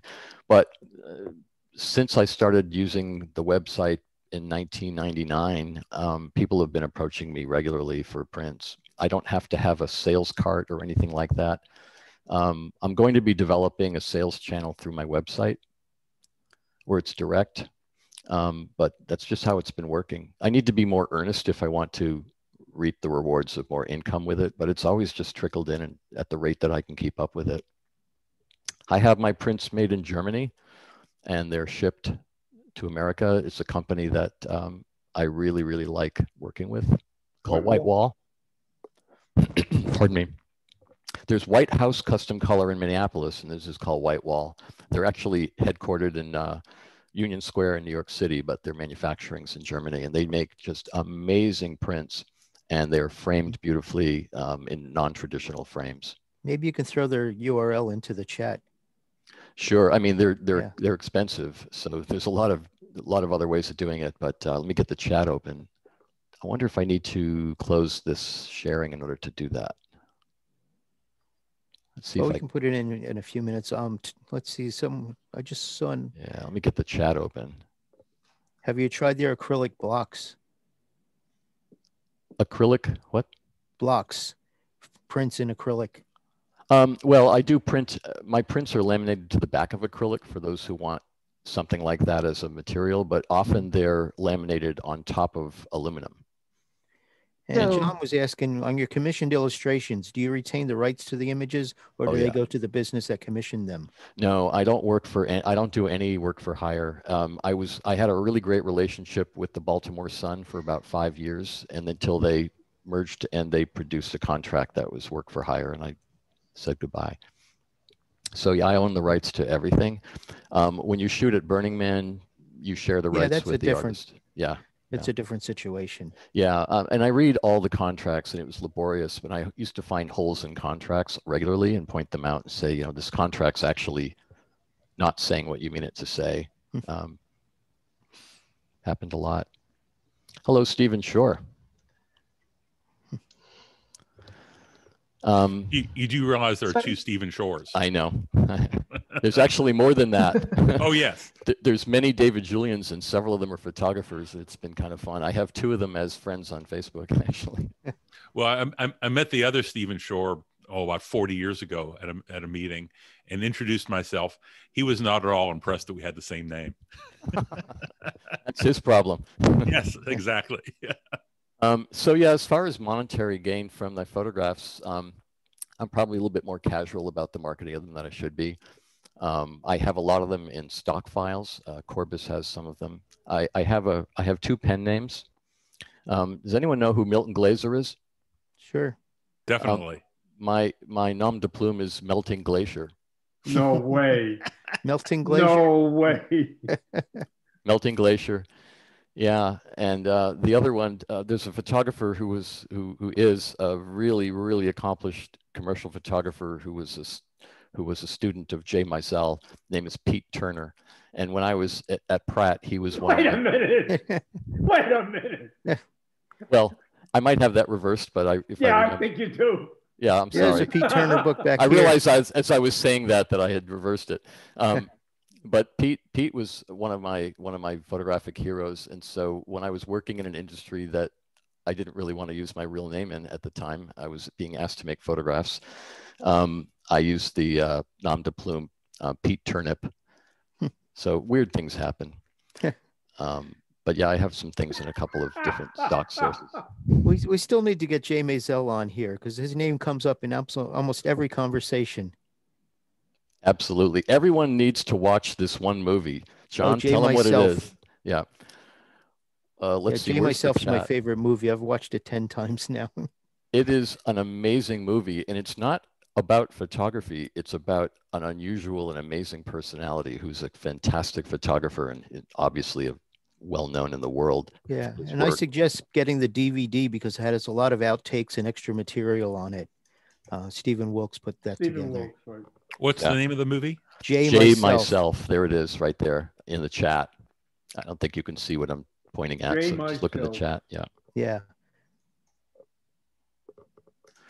Oscilloscope Productions, I think, is the company that produced it. Mm-hmm. I just added to the chat the name of that company I've been printing with in Germany, White Wall. Great. Yeah, go on their website and see their offerings. You'll see things that you can get domestically, but once I saw the quality of their printing and their offerings, I ordered some tests with them. I was pretty convinced it would be worth it. By the way, Whitewall probably makes a good 70% or more of all of the photographic prints for museums and whatnot around the world. Mm-hmm. They're incredible, absolutely incredible. They are. I learned of them through Chris Jordan, who's a dear friend and collaborator on occasions, and he used Whitewall, and if it's good enough for Chris, it's good enough for me. That's pretty much it. Chris is the person who invited me to come down to New Orleans too, right after Katrina, because he was making his second trip working on a book, and he said, Dave, you've got to come down here and work with me on this. And I was in Oaxaca at the time, so as soon as I got back home, I immediately flew down to New Orleans. He said, bring a hard hat, bring boots, bring several sets of heavy rubber gloves, bring a mask, bring Tyvek, whatever you can find. You're going to need it all. Bring lots and lots of duct tape. And he said, do not bring an electronically based camera. It will fail, and there's nowhere to get anything here. And he was right. Yeah. Amazing. Does anyone else have any questions? Because I haven't been minding the chat. I've been reading out the questions from the chat, so I think we've got most of that covered. Thank you. Thank you. Sure. It's good to see you all. I actually had a question that is probably better off at the end because it's a little bit less photography and a little bit more personality stuff. It goes back to something that you said and Michael Newler's response to that, and that was phrases that you've used that not everybody might understand or understand the way that you use them. And specifically, I'm talking about ADD. And I was wondering whether you were using that kind of in the colloquial sense, like, oh yeah, I tend to be scattered, or whether or not this is really a factor in your life and your photography. And let me give you a little bit of background of why I'm even interested. This year, 3 different people independently, without me even bringing it up, asked me the question, have you ever been diagnosed with ADHD as an adult? And I asked and I said, what would even make you say that? 2 of them were people who they themselves had recently been diagnosed with ADD or ADHD as adults. And one of them had a kid who was recently diagnosed with that. And apparently some of us have personality characteristics that we don't recognize as such, but other people can instantly point at us and say, oh yeah, you're ADD. And I see that in the way you behave, the way you communicate, the way you work. And so that fascinated me when you brought that up. So I was curious to hear how that factors in with, your life, your work, the way your thought processes. All right. I'm totally digesting what you're saying, and I can relate to it too. When I was very young, I got notes sent home by my teachers to my parents from school saying, your kid is daydreaming all the time and he's not linear. No one took me aside and said, let's go find out why. But I think my whole brain pattern is, oh, there's a shiny object. Oh, there's something, this interests me. And oh, there's that. And so later on in life, when I learned about attention deficit disorder and attention hyperactive deficit disorder, I realized that there's a very good chance that there's part of my chemistry that equals that. And then later on, reading Daniel Amen's book about ADHD and ADD, I realized there were 7 types of that. And a lot of creative people are one of them. It's part of our ability to resource ideas, at least for me.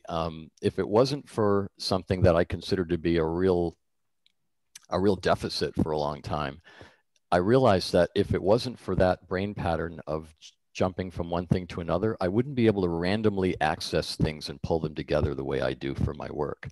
So yeah, I think that's a common thing. For me, it's lyrics and things like that. Like if you gave me that test, give me 4 words and ask me those 4 words 10 minutes from now, I have no idea what those 4 words are. But ask me the lyrics to a song I haven't heard in 40 years, and I'll recite them right out. And as I'm walking around or driving, I'll just point out signs. I'll read signs. My wife's always, where did that come from? Oh, that was that sign over there. Or where does that come from? You know, she just can't keep up with me. It's like, where does your brain go? Well, I think most of us that can do multitasking are ADT. I used to be able to do a lot of multitasking, and unfortunately, I haven't been able to do that. Not medically but physically have not been able to do multitasking a lot because of my situation, because I'm old. Many of us share that. Yes. Well, I'm going to be 76, but anyway, and because I just won't admit it. Even though you look it. But anyway, no, it's all right. You look good. And I'm not gay. But anyway, I miss not having to do a lot of multitasking. But in the rest of my life, in my photography, in my library, I multitask all the time, day and night, almost 24/7, 365. And it drives my wife nuts because I could be up at like 3, 4, 5 o'clock in the morning doing stuff that I didn't get a chance to do while I was folding my laundry and taking out the garbage for her. I think there's a big difference between multitasking and classic ADD. One is a less controlled random experience and is triggered by brain waves that are very different from those of the organized act of multitasking where you're purposefully have several things in play. But I think that where they intersect for me, and I don't know if there's any medical explanation that's better than this, I'm sure there is. For me, there's an intersection of multitasking and ADD, or at least what I perceive to be ADD, that's a very creative space that everyone experiences to some degree, but that some people can't get to when they want to. It feels more random to them. Now, if I get up and have coffee, I go into a much less controlled space of attention deficit or less creative random access. So I have to do basic tasks at that point of the day, which I definitely do. And then I get into a more relaxed state where I can access in a more purposeful and intentional way. But don't forget, there are different stages of ADT. Well, of course, but the back when I first moved to Seattle and I actually went and saw someone to get some learning done on this, he said, "You're not ADD, you're just extremely creative and you can't stay still." And I was like, I don't know about that, but I'll take your word for it. But since then, after lots of reading, I think it's pretty classic. And I think that a lot of people are misinformed about what it is. Well, I was thinking about it in the context of how you were describing the photo illustration process and how things start with a concept and continue to evolve and metamorphosize. You know, it's like, oh, okay, well, here's a ball with reflections, and I think this needs a butterfly over here, and I think this needs a skull over there. It's like, that's kind of how my mind works, and my friends look at me like, what the hell is wrong with you? Have you seen somebody? You know, isn't there a pill that you can take to fix this? But the other side of it, as a photographer, it's like when I don't necessarily know what I'm going to do, my natural inclination is to put on this humongous low pro backpack with, you know, a half a dozen lenses and 2 camera bodies because I have no idea what might strike my fancy. And an exercise that a number of photographer friends have come up with that they suggested that I perhaps do, and I need to practice with this, is take one camera and one lens and walk around with it all day and try to resist the urge to scream, you know, and like I've done that, like where I've gone on hikes with just a camera with a macro lens, and I might see these huge, beautiful, you know, mountain vistas where I'd be, you know, screaming for my 16 to 35 zoom, but it's like, no, let me ignore that and instead focus on this mushroom in front of this vast landscape, because sure, I do that with one lens, but it's usually an 18 to 400. Yeah. Oh, that's too you need permissive. to do with a prime lens. Yeah, bring a prime. I bought enough primes that I'm covering the focal lengths I most want to use now. Mm-hmm. Tiny little compact Fujifilm primes that I love. They're weather resistant. And I keep two bodies. I keep one with a zoom that I use for general work, and I keep this 23 millimeter on the camera that's facing me right now, actually. And that's it. It takes away the variables that can lead to the what if, you know. It's a way to stay focused when your natural tendency is to have no ability whatsoever to stay focused. I think that there's I think that there's some negativity put into the concept of ADD, but I think that really what you're describing to me is a more creative access of the brain and not so much of an attention deficit, because for me, attention deficit means I go into a room to do something and I walk out doing something completely different, grabbing completely different, open up a drawer to find something. Next thing I know is I'm cleaning the drawer, I'm organizing the things in it. That's ADD. All day, every day for 61 years. That has been my life. And the most recent thing is, rather than beat myself up for being that way and failing to do things that I focus on, is getting to the point of accepting that that's who I am. I'm never going to be able to change that. And to see that there are things that I can do that other people can't do. Like, they're focused on one thing and they have tunnel vision, and I'm accessing all these other things, you know, and putting it all together in ways, stringing things together in ways that other people don't. Yeah, so a lot of it is your attitude about, is this a good thing or a bad thing, as opposed to how am I different than other people, and how does that affect the way I live my life, or the way that I do creative stuff, whether it's photography or music or, you know, relating to other people. Yeah, are you happy? Are you happy being the way you are? It was difficult in the work world when I was with people who were very, very into, you've got to focus on this one thing and stay on it until it's done, because No, the question is, are you happy being the way you are? I am now, because I've accepted that there's no point in fighting things that you can't change, and instead taking the perspective, how can I use this to my benefit? That's called maturity. Yeah, be yourself and accept yourself. That's Learn called, to like yourself. Yeah, that's maturity and evolution. That's that has started this year. You know, the whole rest of my life before that is, why can't I be the way everybody else wants me to be?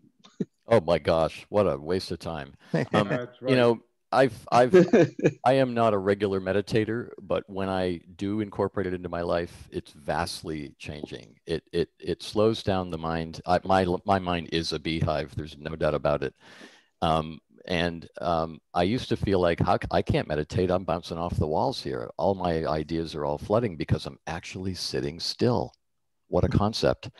I'm very active. But what I learned is that you don't try to have no thoughts. You just notice your thought, and then you give yourself permission to come back to the center, and then you notice your other thought. You just keep doing that. And that's kind of the way I am with a camera now, because visually we are attracted by our peripheral vision, if we have it, or whatever it is that we're seeing outside the camera.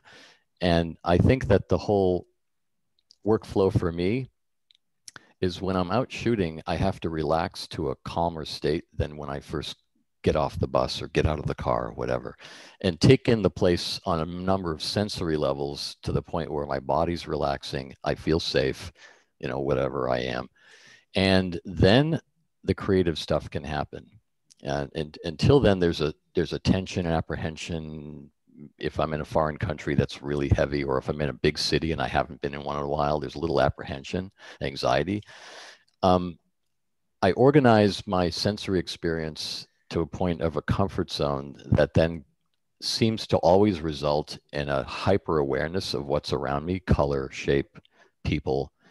And that's when the creativity starts with the camera. So having a purpose and intention before shooting may lead me to that place sooner, but it doesn't necessarily mean I'll do what I intend to do. Because how many times have I been on the streets of Havana and I'm walking like a hunter with a camera, and then I get into a short conversation with somebody who I happen to point the camera at, and next thing I know is an hour's gone by and we're walking together in a new place. And is that random? Is that ADD? What is that? It's the experience of life, being alive in the moment, right? Yeah.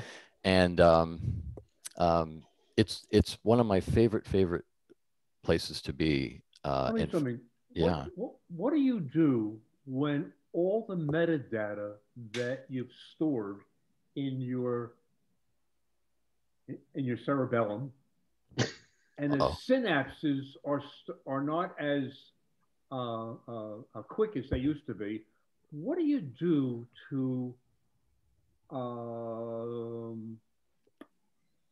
upload some of that metadata so that you'll have a lot more storage in your brain, in your human computer? See this? You shove it. Pull it back. Yeah. Yeah. Okay.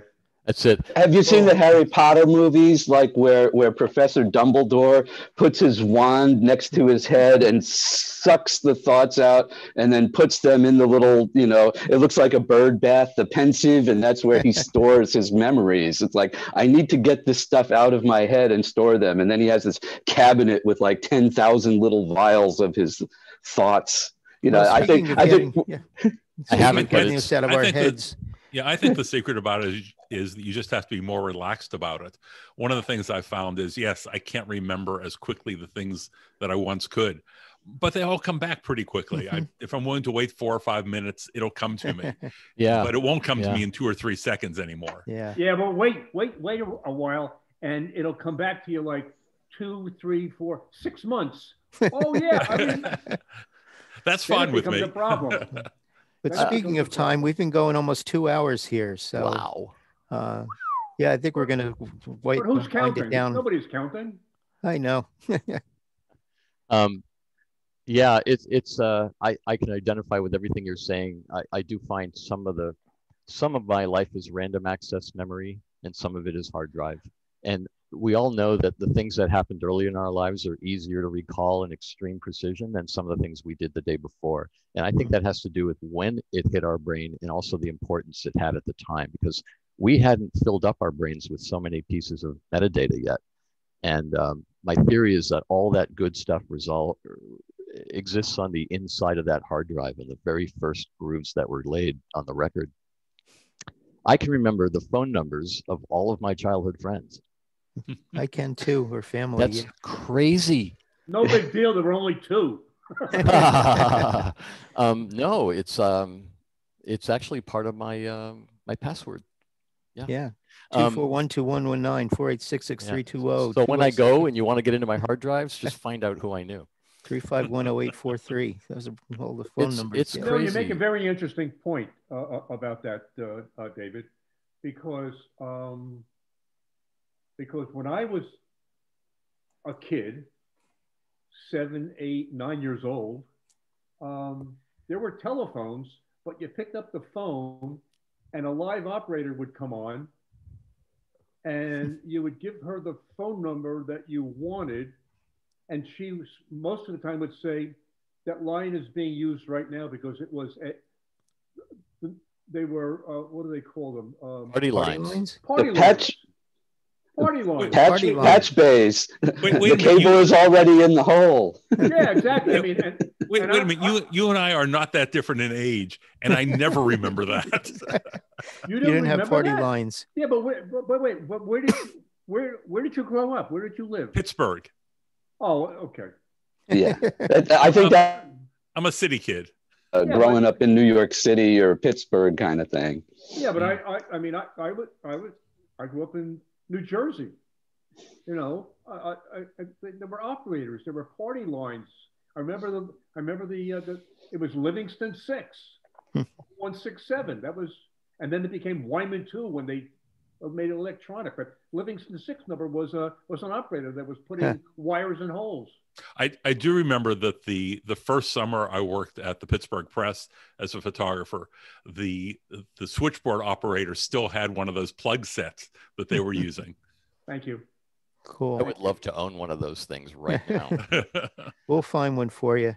No, it's Anyway, I'm going to stop the Facebook share now and start winding this down. So thank you to the folks who've been watching on Facebook. We'll see you next time. And for us here on Thursday, my guest is going to be Lorraine Lobdell. And then next week is Steve Brazel, a great concert photographer. And then Pratik Naik on retouching. So I hope to see you along on some of those. wow. But I wanted to thank David so much for this 2 hours. Wow, this has been great. I could thank do both of this you. all This day has been long. great. Yeah, Sure. thank you, John, and thanks for everybody who came to visit and also joined us on Facebook. I didn't know you do that channel. That's fantastic. Yeah. So I'm going to stop the recording now. We can stay on for a few minutes. I'll do the same. No, I won't. I'm going to keep it going until You keep you all yours leave. going. So David's still recording. I am not. Yeah, yeah. You know, I'm teaching online suddenly when I got back from Costa Rica last March, and I teach for University of Washington and teach in their photography program, and I have for, oh gosh, 7 years now, maybe. Suddenly they said, everything's going online. Can you bring your course online? It was a real challenge to do it.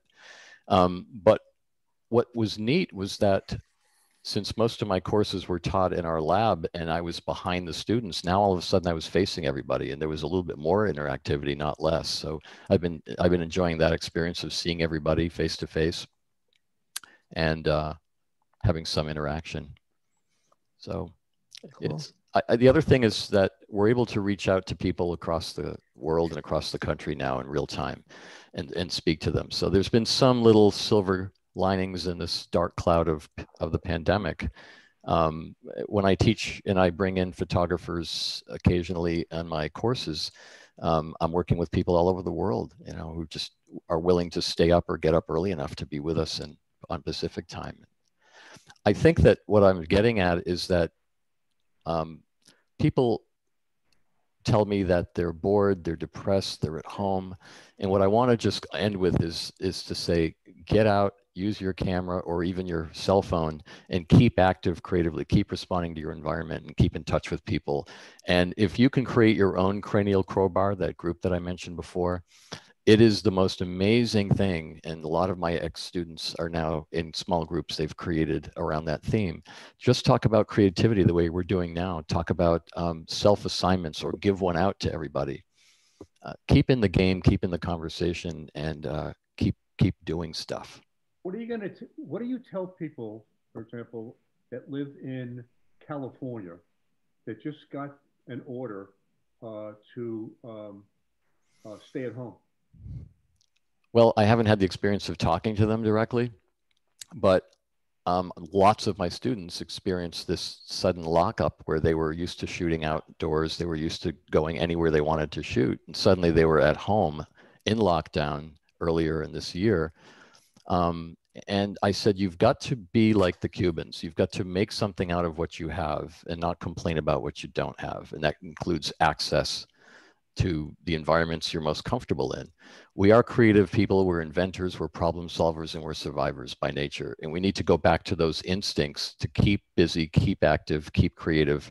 And it may sound easy for me to say that to you, but we all have the ability to get out of our heads, get off the news and think about what's most meaningful to you. I think that I meant to say this hours ago.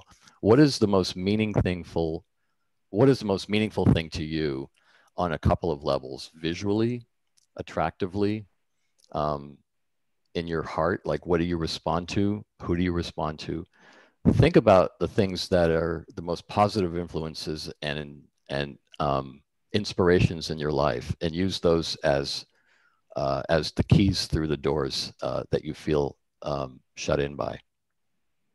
Hey, David, I was curious. I'm looking on your website and I'm looking at your workshops. Do you offer individual mentoring? Yes, yeah. Gosh, I hope it's there. I could just, I'm on my phone, so I could just not be I'm seeing going to just hit share screen for a moment, if I may.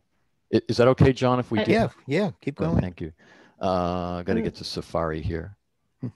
And I wanted to say, Michael, with your question about, working while you're in lockdown or quarantine, I create in my home, so I'm well practiced in doing that. But if you look on my website, you can see what I did during lockdown. And if anyone here has questions about how to work while you're trapped in your house, I'm happy to. Did you put your website in the chat? I think I did. I think it's back at the top. Okay, well, we might do it again just in case if people came in later, they won't see it. Yeah, yeah. Yeah, please contribute. John, is there a way to access the chat after the? Yeah, I'll send you actually, you're recording, so I think you'll get a copy of the chat. Ah, okay, great, thank you. But if not, let me know. I'm sure my hard drive's melting right now. Yeah. Yeah. So if you go back to my website, just for those who are curious. Oh, I can't even get there. If I go to davidjulian.com and then let me just do it really quickly. All right, so here's the website. You go to here, creative learning. It goes to my blog, which is desperate for a remodel. And this is where I put things coming up. I actually have a few things to add later this week. And it also talks about working individuals. I work, that should say with individuals, custom individuals, individual instruction, or mentoring, whatever you want to call it. And I have probably, let's see, I have 7 right now. So that goes from being a couple of people sometimes to as many as 10 or 12. And yeah, it's a really great experience made easier by this medium. Where are you located, Teresa? I'm actually in Seattle too. Oh, awesome. I'm a little embarrassed by this. I've just been introduced to your work today. And I'm in love. I mean, I'm just blown away. And there's so many parallels to my own working style that I'm just kind of like, my mind's sort of exploding right now. That's so cool. Thank you. Great. So I'm super happy to be introduced to you and your work. And this is just amazing. So. Well, thank you so much. I can't wait to see yours as well. I tend to look back on these and look up people and then do the rabbit hole that we're all known for. That's the real ADD, that rabbit hole, right? Eat the mushroom, dive down the hole and see what happens. But yeah, so most of these now say inquire because we're waiting to see when we can get back and do these things. But yeah, please, if anyone wants to work with me one-on-one, it's always possible on different formats, whether we meet like this or we meet like this, and sometimes we do socially distant shoots together, favorite places in the area. So. Well, I may have to ask you for the rest of this recording and to splice it onto the original recording. We can do that. Send me the stuff after I stopped. I love good stuff going. I love any chance to do this, not because I want to see myself, God forbid, on any recorded medium, but because I love to meet people like yourselves and reconnect with people I haven't seen in a while. And it just is like, that makes the whole week awesome to me. Good. Glad we gave you a good Monday. Yeah, thanks, It is John. Monday, right? Yeah, it is. And John, I just, hats off to you for creating this out of this pandemic. And you did it like instantly. Did you planned on doing something like this before? Not at all. Not at all. I started actually was just going to teach some lighting classes online. And then I said, well, first, let me invite someone else to be a guest. And I said, oh, this guest thing worked. Maybe we'll just talk and show some pictures. And I think we're up to 70 now. That's amazing. Oh, I want to just, do you know Abarianex Perillo? Yes. Have you ever listened to his podcast? Occasionally. I haven't in a while. I just emailed him recently to ask how to help promote these podcasts. Yeah, it's called The Candid Frame, and it's another really wonderful experience to keep in touch with. and Hit the Streets is Valerie Jardins. We're friends, and she came to Cuba with me. Yeah, there's just so many amazing things out there. And you know, if you want to see, these are all kind of aging now, but there's some podcasts I've been involved with. These are some articles that I've written over the years. You can see they go back to 2002, and you can get more inside my head than I could do today. But thanks for giving me the opportunity and the time and the space to do this, John. It's Sure. It's awesome, and I've always wanted to collaborate with you on something. So here we are. Good. Let's do a trip to Cuba when we can. Yes. Yeah. Cool. Well, thank you all. This has been really wonderful. As I said, we'll be back on Thursday and then next Monday and Thursday. And I don't know, may take Christmas Eve off and New Year's Eve off. We'll see. Good idea. Yeah. But I've got stuff scheduled now into January. I've got Roman Laurence coming on to talk about large format photography with film and darkroom printing and things like that. So looking forward to that. And why are you going to take New Year's Eve off? I don't know. I mean, I had someone scheduled for Christmas Eve, but we just pushed it out to January because family stuff for him. So we'll see what happens. I'll be here. I'll be here too. No place to go. Cool. Well, thank you all. Thank you. Thank you. Have a great day. Thanks. Bye. Bye. Thank you again. Thank you very everybody. much. Take care, David. Thank you all. Nice to see you. Nice to meet you. And Sarit, are you calling in nice from to see Israel? You too. Oh, she was gone.